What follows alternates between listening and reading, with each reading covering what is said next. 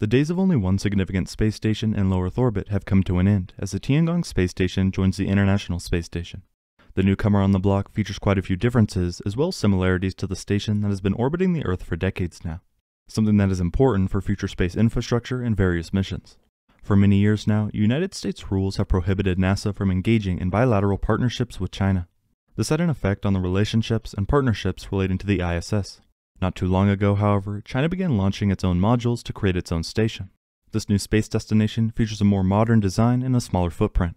The station is China's first long-term space station, part of the Tiangong program and the core of the third step of the China Manned Space program.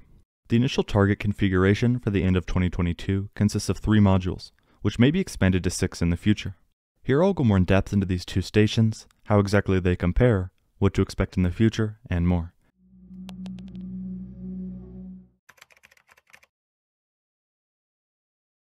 According to the CMSA, which operates the space station, the purpose and mission of Tiangong is to develop and gain experience in spacecraft rendezvous technology, permanent human operations in orbit, long-term autonomous spaceflight of the space station, regenerative life support technology, and autonomous cargo and fuel supply technology. It will also serve as the platform for the next-generation orbit transportation vehicles, scientific and practical applications at large scale in orbit, and technology for future deep space exploration. Currently, the station consists of 3 primary modules. The core cabin module was the first primary structure launched in April 2021. It provides life support and living quarters for 3 crew members and provides guidance, navigation, and orientation control for the station. The module also provides the station's power, propulsion, and life support systems. The module consists of 3 sections: living quarters, a service section, and a docking hub. The living quarters will contain a kitchen and toilet, fire control equipment, atmospheric processing and control equipment, computers, scientific apparatus, communications equipment to send and receive communications via ground control in Beijing, and other equipment. You then have the first of the 2 side modules, Wintian, which lifted off in July of last year. This module provides additional avionics, propulsion, and life support systems as backup functions for the main station. It's also fitted with an independent airlock cabin to serve as a main entry-exit point for extravehicular activities, or EVA. For the scientific payload, the LCM is equipped with multiple international science racks and 22 payload adapters on the exterior for various types of experiments. Aside from scientific equipment, the module features 3 additional living quarters designed for short-term stay, which will be used during crew rotation. The second side module, Mingtian, was launched on the 31st of October 2022. This module is equipped with extended in-orbit experiment capacity. Similar to the other modules, it's divided into multiple sections, including the pressurized crew working compartment, the unpressurized cargo section, the cargo airlock/on-orbit release mechanism, as well as the control module section featuring external experiment adapters, a communication antenna, and 2 solar arrays. In total, it carries 13 experimental racks and 37 external payload adapters. The cargo airlock is specifically designed for conveying payloads from inside the station to the exterior. Electrical power is provided by 2 steerable solar power arrays on each module, which use cells to convert sunlight into electricity. Energy is stored to power the station when it passes into the Earth's shadow. Resupply spacecraft will replenish fuel for the station's propulsion engines for station keeping, to counter the effects of atmospheric drag. The solar arrays are designed to last up to 15 years.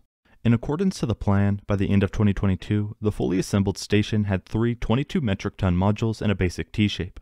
With the modular design, the space station can be further expanded into 6 modules, enabling more astronaut participation in the future.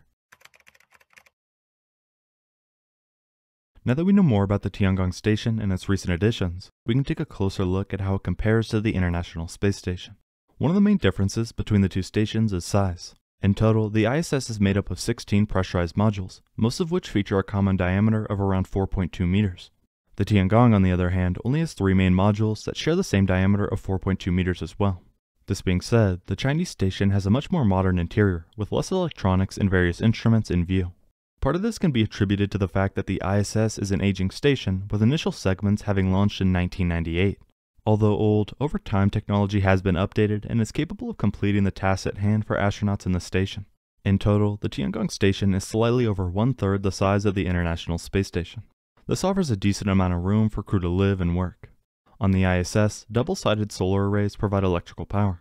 These bifacial cells collect direct sunlight on one side and light reflected off from the Earth on the other, and are more efficient and operate at a lower temperature than single-sided cells commonly used on Earth. With its large size, however, the station's systems and experiments consume a large amount of electrical power, almost all of which is converted to heat. In order to keep the internal temperature within workable limits, a passive thermal control system, or PTCS, is made of external surface materials, insulation such as MLI, and heat pipes. If the thermal control system cannot keep up with the heat load, an external active thermal control system, or EATCS, maintains the temperature. This system consists of an internal, non-toxic water cooling loop used to cool and dehumidify the atmosphere, which transfers collected heat into an external liquid ammonia loop.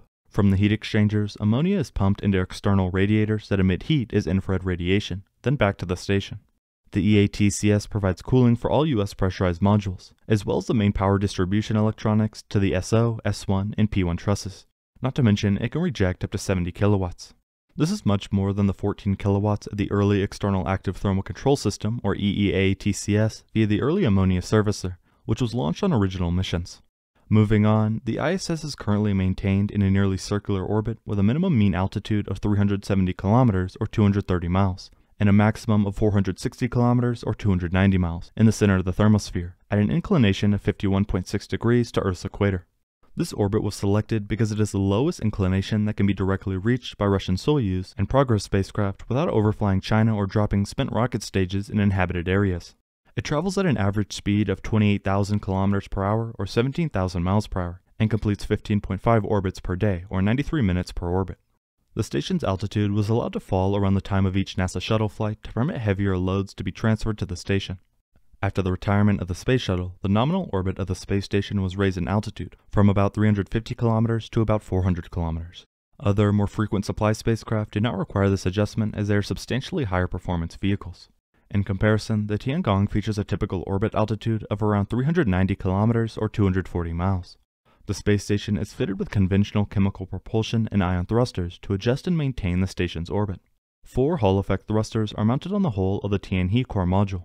Hall effect thrusters are created with manned mission safety in mind, with effort to prevent erosion and damage caused by accelerated ion particles. Lastly, you have the time left for each station.